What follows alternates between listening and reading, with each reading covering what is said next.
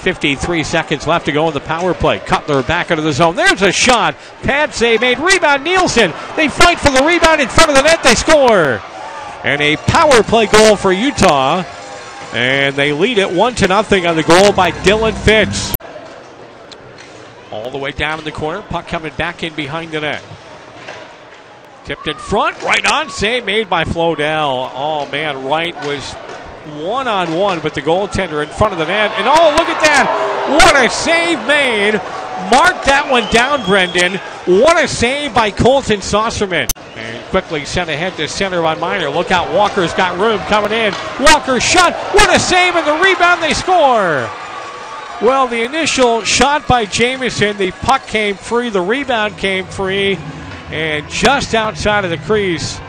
And Walker pokes it into the back of the net. Back left wing by Larry, knocked away, stolen away by Utah. Got a 2-on-1 coming in. Shot right, and they score. Wright going top shelf. He faked the pass, took the shot, slid it just inside of the blocker. Here comes Skelly up on the wing. Crone into the zone for Allen. Crone with a shot, he scores! Top shelf where Mama hides the cookies. And Hank Crone has put the Americans on the board with 4:16 left to go here in period number 2. Utah 3, Allen 1. Back to Bachiro coming across the line.